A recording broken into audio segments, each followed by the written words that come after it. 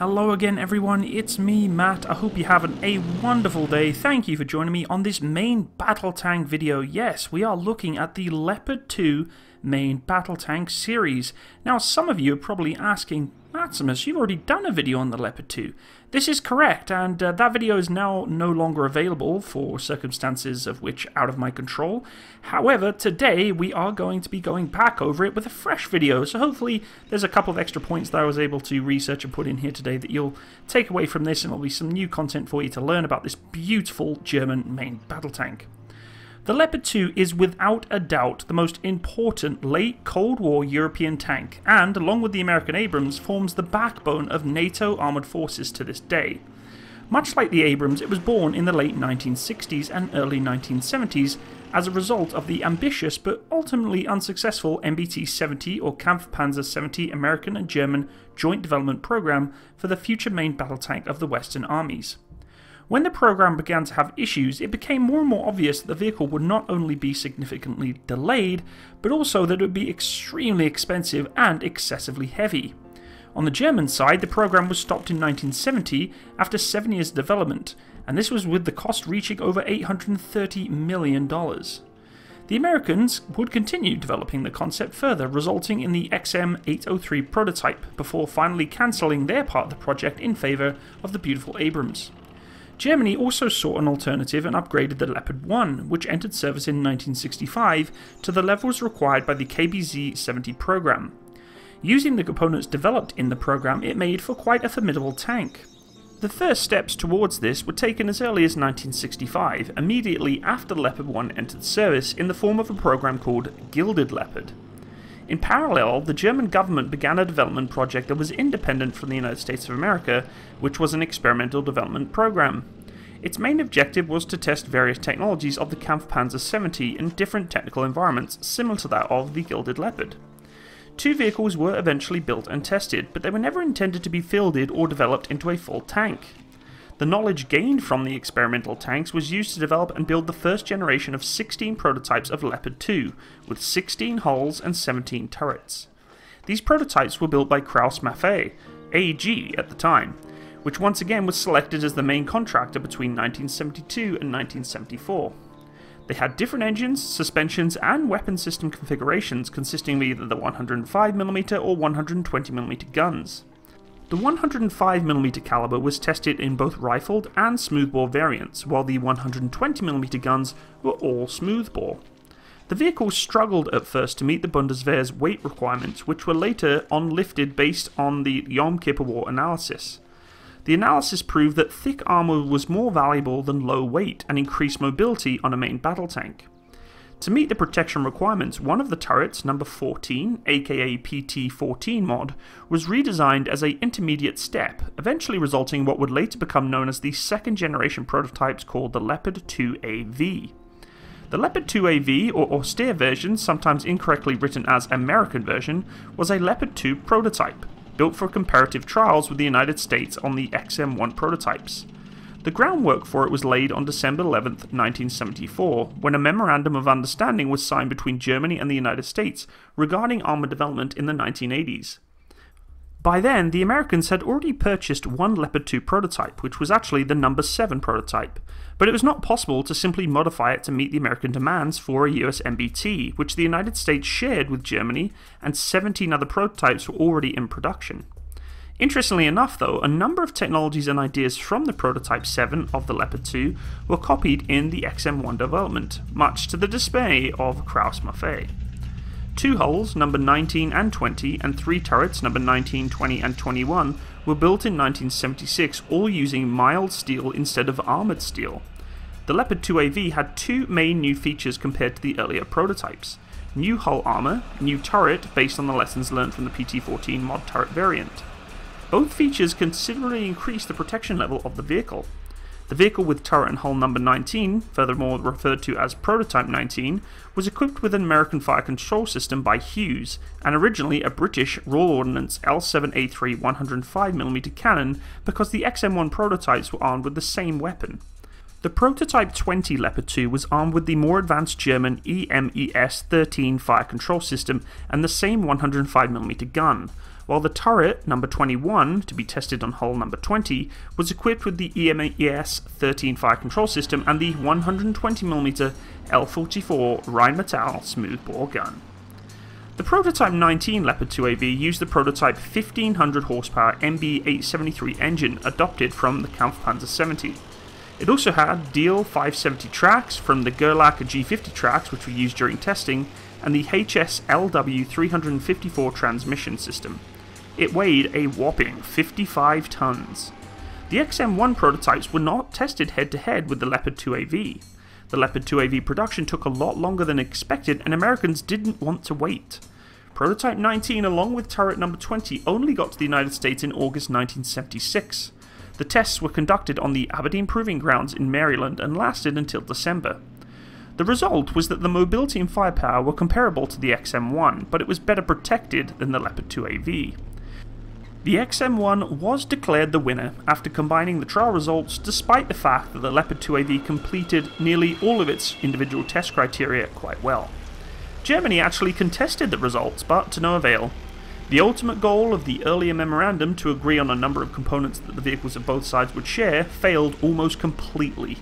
After the tests, prototype 19 was disassembled, hull number 19 and turret number 20 were returned to Germany, while turret number 19 stayed in the United States, where it was modified to carry the 120mm Rheinmetall smoothbore gun and tested even further. Eventually it returned to Germany as well, where it was modified with a new fire control system and the 120mm smoothbore. Following these tests, Germany decided to go with the 120mm smoothbore along with the new EMES-15 fire control system, developed in cooperation by Hughes and Krupp Atlas Elektronik, and approved the first mass production run of 1800 Leopard 2s in September 1977. The first test-run vehicle was delivered on October 11, 1978, with the Bundeswehr officially receiving its first Leopard 2 MBT, which was fourth built, on October 25, 1979. The United States decided to, quote, save the 120mm smoothbore for later M1 variants. It eventually became the standard armament of the Abrams series from the M1A1 variant from 1985 onwards under the designation of the M256. The first production batch of the 1800 initial vehicles was placed between 1980 and 1982, which consisted of 380 Leopard 2s produced by Krauss-Maffei. Almost 209 of them were also produced by Maschinenbau Keil, and also the Krupp group of 181 of them. The first 6 vehicles from this batch were delivered to the Munster Tank School in 1979, and 100 were delivered in 1980, 220 in 1981, and the rest of the first batch arrived in 1982, replacing the M48A2G tanks in active units.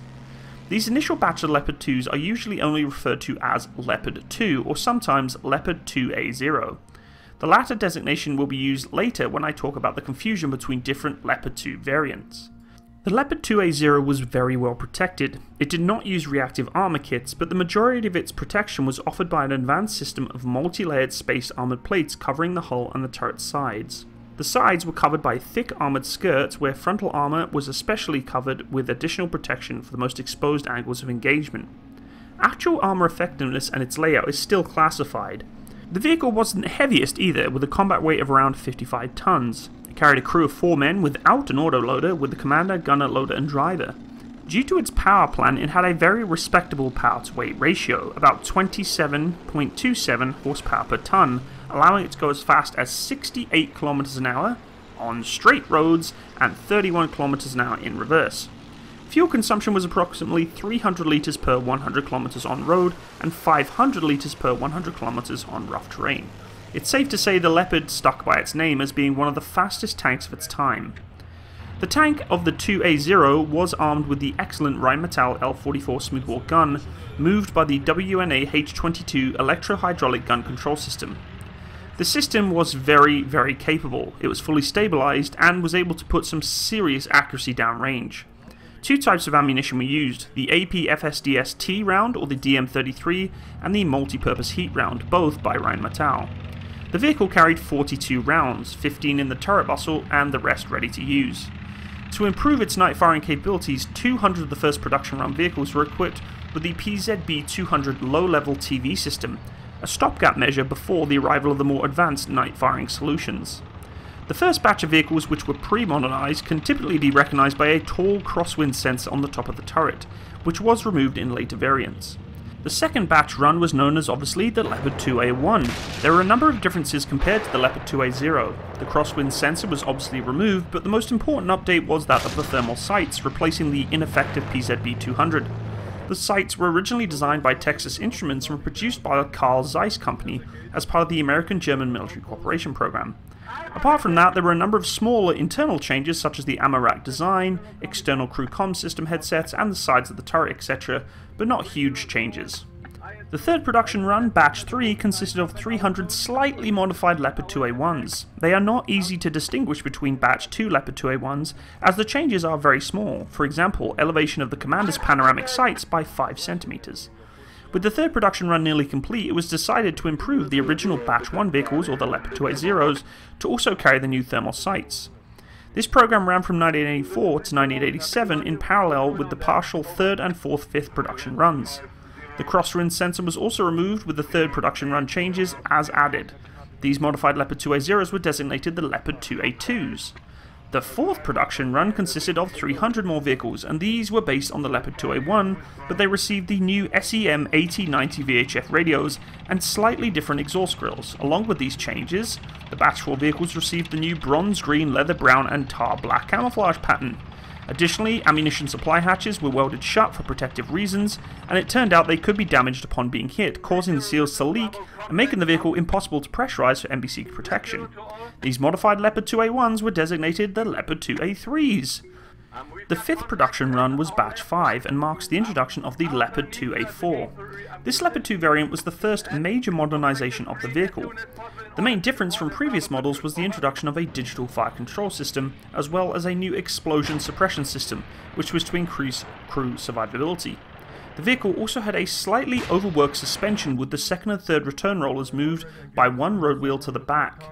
At this point, nearly a decade after the approval of the November 1977 plan, the 1,800 vehicles that had been built have been made in 5 different production runs. The success of the vehicle and the need to replace the Leopard 1A4s and the 10th Panzer Division caused the German military to reconsider the initial number, and a new order of 6 production runs was made in June 1987. The production batch 6 ran from 1988 to 1989, with 150 more vehicles being built. These were modified to Leopard 2A4s with the new Dial 570 FT tracks, different box-shaped frontal sections for the side skirts, maintenance-free batteries, and a new paint scheme.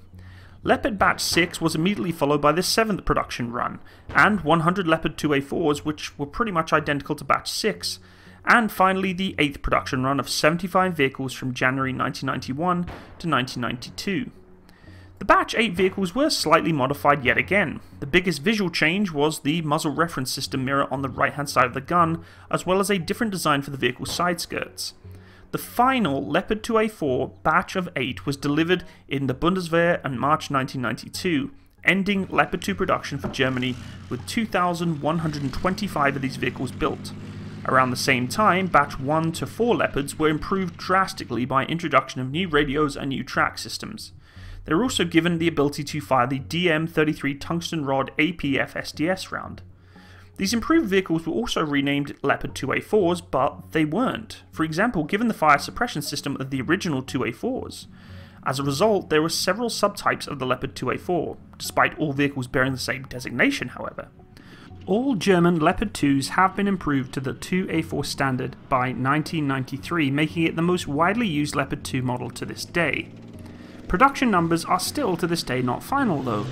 The Leopard 2 was a successful export item and was also built, either in Germany or locally assembled, for several other countries. Some countries opted to simply purchase the Leopard 2A4s from German stocks. The vehicles were sold primarily as the early batch of 1 to 4 tanks, modernized to 2A4 standards.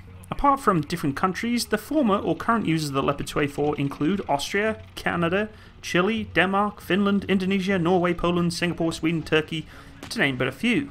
But of course, the Leopard 2A4 was still in dire need of upgrading. Being it's the most popular common variant of the export of this vehicle, it is still being used today, recently in combat in Turkey against the Islamic State and terrorists and Kurdish separatists within Syria. Several were lost to anti-tank guided missiles, although whether that was due to their obsolescence or due to the poor tactics is really a matter of debate. In any case, the operational use of these vulnerable machines did highlight their weaknesses. After all, the first Leopard 2A4s did roll out from the assembly lines in 1985. One way to upgrade the Leopard 2A4 potential was to add additional armour along with other items for the Leopard 2A5 program, such as new internal spall liners protecting the crew against splinters, new electronic gun control mechanism and stabilizer, modified PERI R17 commander's sight with a thermal imager, a raised EMES-15 fire control system position, and EMS-15 FCS housing received additional armour also. Many countries opted to upgrade their Leopard 2A4s to the 2A5 standard, starting from the early mid-1990s all the way up to 2005. The development then continued with the Leopard 2A6 variant, and then ultimately the Leopard 2A7. However, the official German upgrade is not the only thing available on the market. IBD-Dassenroth unveiled its own commercial armour upgrade in 2007. This upgrade pack was called Evolution. The development later passed through into Rheinmetall, and the later variants were referred to as Revolution. Evolution and Revolution were both specifically intended to upgrade the Leopard 2A4. A similar upgrade kit intended for the Leopard 2 variants called Evolution 2 was unveiled in 2012. Not too much is known about the Evolution kit and its derivatives. The goal of the Advanced Modular Armor Protection, or MAP, was developed by IBD Dassenroth and is prepared to really give the vehicle more low-intensity conflict capabilities by making it more resistant to infantry-carried threats, including some mid-ranged anti-tank guided missiles. Evolution armor is modular and can be upgraded depending on the intensity of the conflict. The additional armor blocks consist of composites, aluminium or aluminum titanium alloys with steel alloys and ceramics, although the exact performance is obviously classified. So it's safe to say, folks, that this vehicle really has gone through quite the transitional phase throughout its history, whether it be from the bare bones standards working with the Americans and the multitude of different prototypes that it was placed upon, through to the batches of vehicles that are actually built and subsequently upgraded as they were released. The Leopard 2 is a formidable main battle tank, one of my favourites for sure. I really do love the Leopard. It really does give me a sense of German engineering pride. They do know how to make their tanks very well, folks, and of course many of you have seen the footage of Leopards being blown up in Syria and such, but let's be very clear here, it's very difficult to judge upon a tank when it's placed in environments where it's not given everything it's designed to really have in the environments that it's placed in. We're talking about advanced anti-tank guided missile systems being placed against vehicles that are not being crewed by teams that know how to work them very well, and they're not being uprated in armor to protect them from such threats. I hope you enjoyed today's video, folks. Please leave me a like and a comment if you enjoyed it. If I did make any mistakes, I do apologize. Please let me know. As I did say before, this is a secondary video of the original Leopard video. Unfortunately, that video was removed for circumstances out of my control. But hopefully you did enjoy. If you want to support my channel, please go check out my Patreon page. I'd really appreciate it. And thank you to everyone who has been donating towards that page. It really does mean a lot to me. Also, if you check the description box below, you'll find my merchandise store, my Facebook, Discord, and all the other fun little links that you can check out there. If you don't like using Patreon, you're more than welcome also to check out my PayPal that you can actually send donations through to. And if you wish to, I would really appreciate it. And thank you again for everyone who has been helping me out. Have a wonderful day, everyone. All the best. Bye-bye.